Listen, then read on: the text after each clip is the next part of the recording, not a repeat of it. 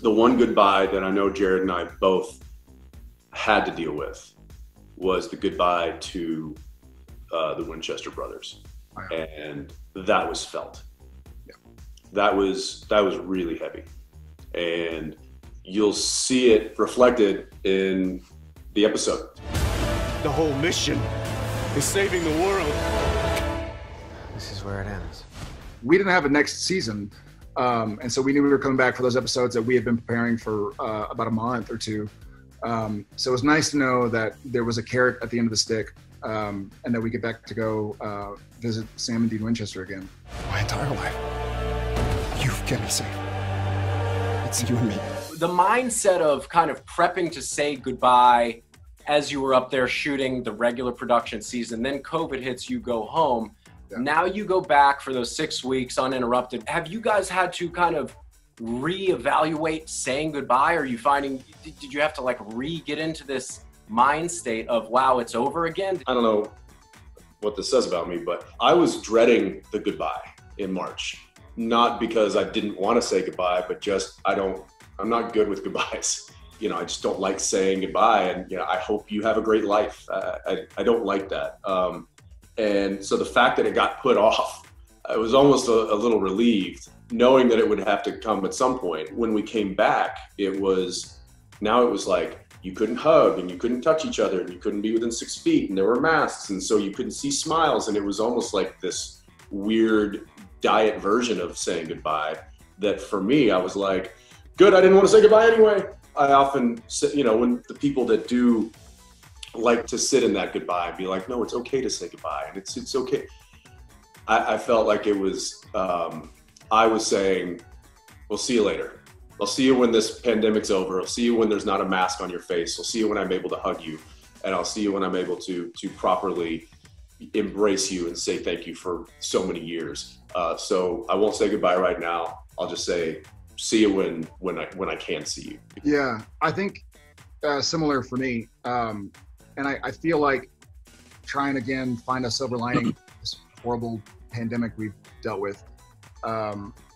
It's sort of taught me a bit brutally, like, hey, things aren't going to work out exactly the way they're supposed to. Things aren't going to be exactly the way you thought or you'd like or you'd wish. Make the most of it. And so I think a lot of my mindset for the last 6 weeks has been just make the most of it. You know, it's obviously less than ideal, like Jensen touched on, with people wearing masks. And we were joking, you know, when we would walk off set, we had one way we could walk onto set and one way to walk off, like COVID regulations. And so when we'd walk off set, like I think he and I both felt like the stereotypical sort of like ass actor, like all the crew would start, like the sea would part. Like, hey, like these people we hug, we're like, oh yeah, they're not running from us because they don't want to see us or because we've told the producer, like, don't let them look in our eyes. It was like, these are our friends. They just have to answer to their bosses. They don't want them within 10 feet of us. So you're yelling from your little tape mark on your way to your trailer, like, hey, how's it going? How's quarantine? Good to see you. You got a new tattoo, blah, blah. So that was difficult, but we made the most of it. And we got to kind of spend, like Jensen said, like we didn't really say goodbye to anybody. We said, see you later. And we've both been around long enough to know that whether or not we do make it to Vancouver again or somebody makes it to Austin, it really was goodbye to a lot of people. You know, there are certainly people we'll see again.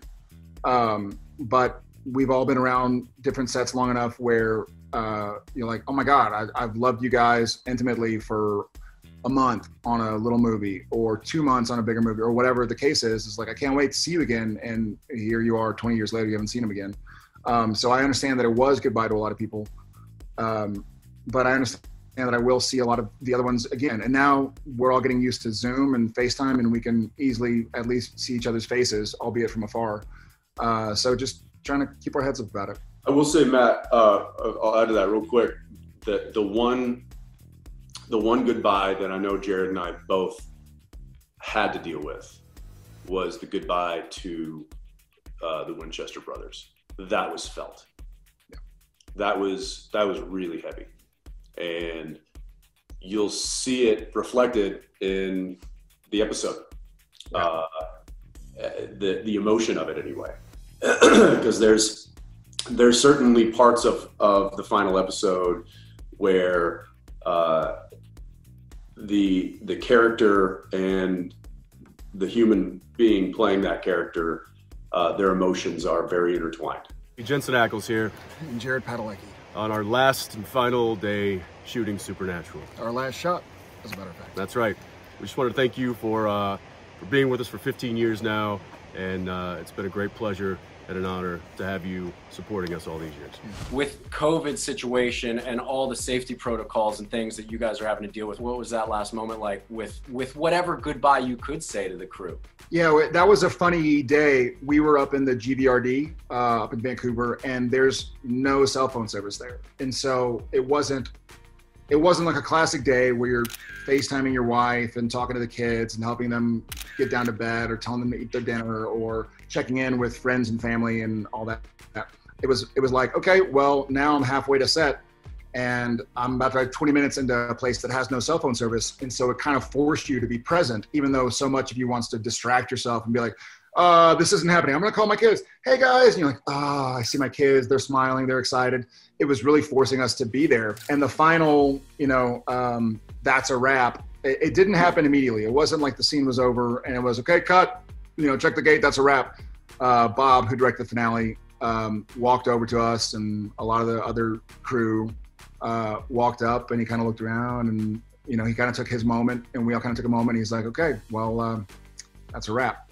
And it was pretty, like, I get a little warm in my throat even talking about it. Yeah, I had cried a lot of tears in the literally 7 months since I had read the scripts, the last 2 scripts, because we got them in either late January or February. So I'd had my chance to cry my tears. I'm glad I did, because that last day, though it was bittersweet, it was more sweet than bitter, because I was like, okay, I got the sadness out to some degree. I'm sure it'll come again. But selfishly, I was like, man, I can look around and smile. And there were a lot of tears all over. But Ackles and I were kind of looking at each other like, man, it's like finishing the Seattle Marathon or whatever. It's like, okay, we did it. Dude, we did it. We put in the work. It wasn't like, hey, we're famous, or hey, we have, this many followers. It was like, hey, I've been with you for 15 and a half years. I've seen you sweat. I've seen you bleed. I've seen you hurt. I've seen you going through stuff personally and put it aside for this show, for your character. And I know I've done the same. And it was bittersweet, but it was sweet, man. It was happy. It felt like I could do this again. Can we do another 15 seasons? Let's call Peter Roth and Mark Pedowitz and see if they'll re-up us for 15 more. There was certainly a satisfaction, I think, that occurred of we did it. Yeah. We did it. It was definitely an emotional high five moment. Congratulations in completing the unthinkable task, to bring a show, to birth a show, to carry out a show at a high level for a long time, and to complete a show at a high level for a long time while maintaining who you guys are. Tease me with something in the final episodes for the fans. Are they going to see a cliffhanger? Are they going to see a period to the end of things? Give me a little something for the fans to grab onto. To tease the finale, it is Supernatural, so as you know, it's always a cliffhanger. No matter how it ends, that cliff is hanging. Beyond that, episode 19 is more like the season finale of season 15. Episode 20 is like the series finale. And so, like any good series finale, in my opinion, it pays homage to the beginnings. And so Jensen and I worked in a few, so the writers did on their own, but he and I also worked in a few little homages to those out there who have been around since the get, and who are familiar with the canon and lore and history of Supernatural. So there are a few little Easter eggs in there. Oh, I'm excited. I'm excited to know if reveal, because especially the one at the end. Those that know will pick up on it. Oh yeah. No, we'll just think it's normal. And that was all Jared. He said, hey, I got an idea, and I was like, oh, of course we're doing that. Yeah. So there was, the final episode. There's some Easter eggs that are laid in there for the hardcore fans for sure, and it's also, I'll say this, it's really nice to see the brothers doing what they are so good at. Our last chance, our one shot. You're shouldering a great burden. We don't have a choice. For the long-time fans, keep an eye out. There are a lot of homages. Yeah. We end the way we began to some degree. Yeah. Families have been part of this schedule, this structure, this existence for Jared and Jensen. You being tired, you hopping on planes, you hopping off planes, us going to these conventions. Yeah. That all doesn't exist anymore. How are the families dealing with this? The kids, the wives. When are you going to let your kids watch the show? Have they seen any scenes? And do they have any idea how big it is? You know, if it's not Paw Patrol, then my kids aren't interested anyways. They know I work with Uncle Jensen. They know we play pretend.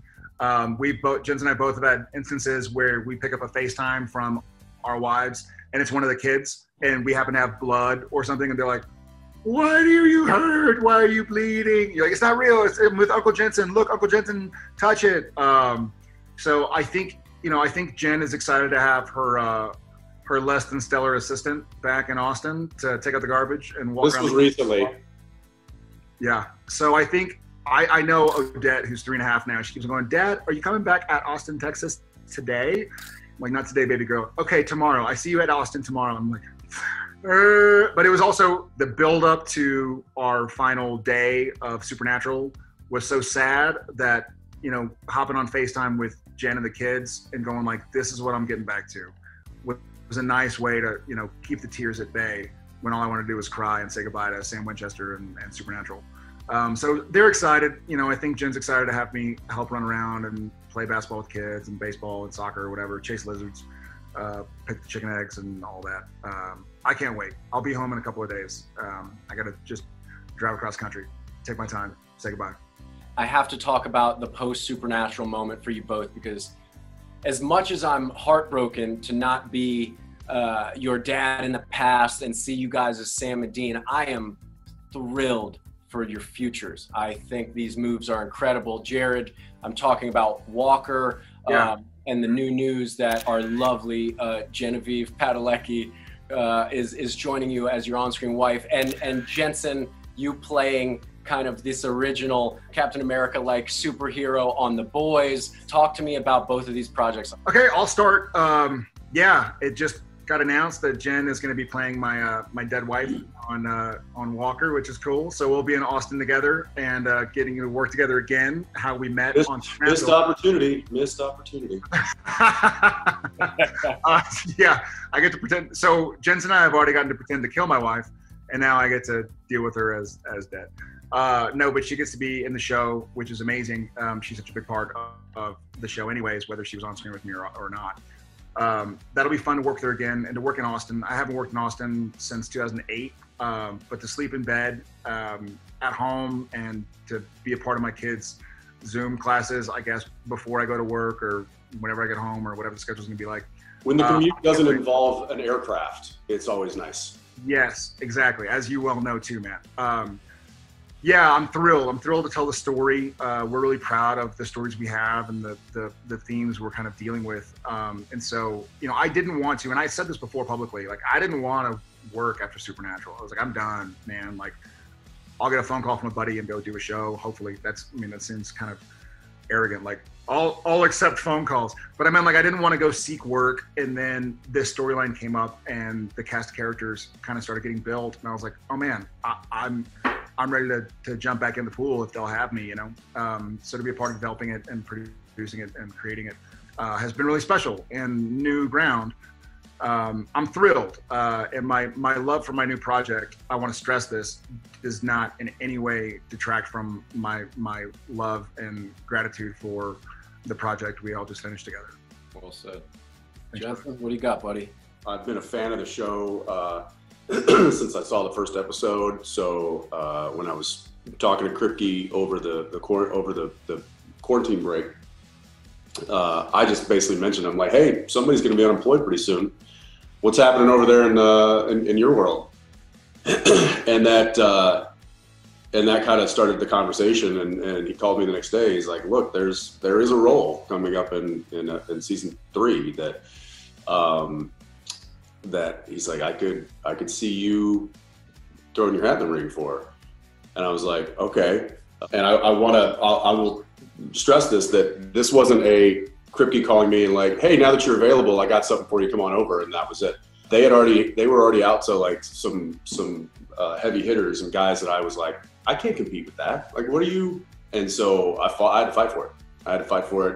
And I'm glad I did because, like I said, I'm a fan of the show. I think they're doing really cool stuff over there. It's you know, it's kind of next level stuff. I talked to Phil Segresha, who obviously was with us on Supernatural for so many years. He's over there doing really great stuff. He's directing, he's producing, he's post-producing. And so he was telling me, he's like, get strapped in, pal, because this is a different kind of beast. So I'm excited about that. I'm excited to see you know, just a different house. Go visit somebody else's house for a change.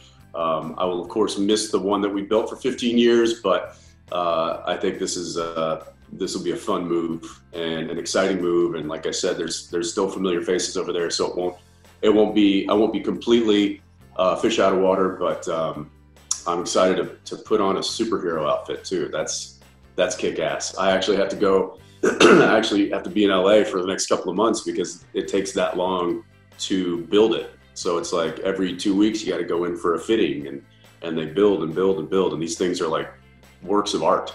So I'm excited for that. It's yeah, it'll be cool. Finally, something that my 3-year-old son can be really proud of, because a flannel shirt and some boots are not the coolest thing to a 3-year-old, but a guy with a mask and a shield and a 12-pack of superhero costume abs or whatever. You're gonna look like Matt Cohen. Those are real, Jared. Those are real.